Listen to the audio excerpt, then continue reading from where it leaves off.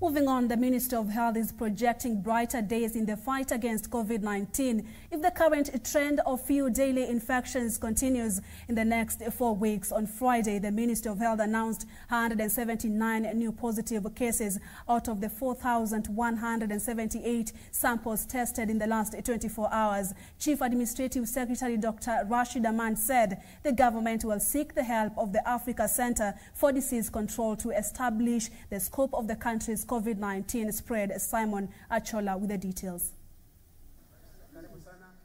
The Chief Administrative Secretary in the Ministry of Health, Rashid Amani, continued with assessment of the county's preparedness in the fight against COVID-19, this time round pitching camp in Bomet County.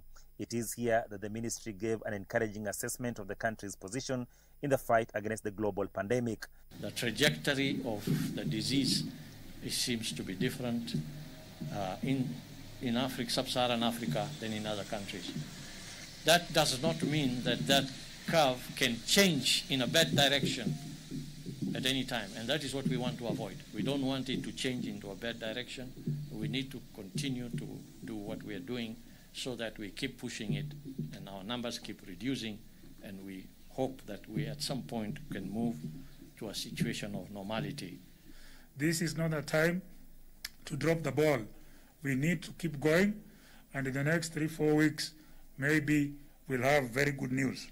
In the last 24 hours, 179 out of the 4,178 samples tested turned positive. Nairobi continues to account for the largest number of new infections, with 66 new cases in the last 24 hours. Garissa is second with 21 cases, while Turkana and Nakuru counties have 12 cases each.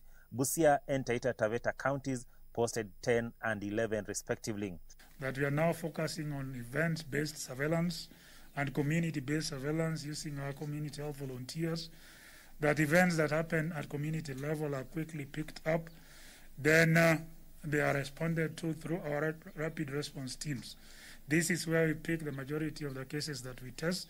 That is the suspect cases plus the contacts of these suspected cases.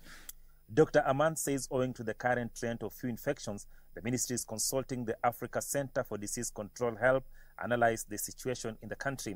To do what is called a seroprevalence survey, to be able to tell us the magnitude of the problem or the burden of the disease at population level. So we'll do sampling of various counties, pick up specimens, analyze.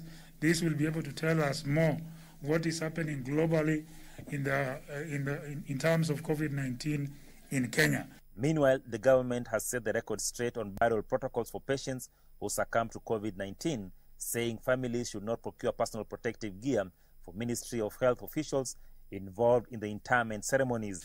To ensure adequate availability of PPEs for protection of the frontline healthcare workers, including the community health volunteers. If there's any family member who has been charged for PPEs, especially for a burial, because that is a double jeopardy, then that should be reported to us for appropriate action. Achola Simon, reporting for Channel 1 News from Bomet County.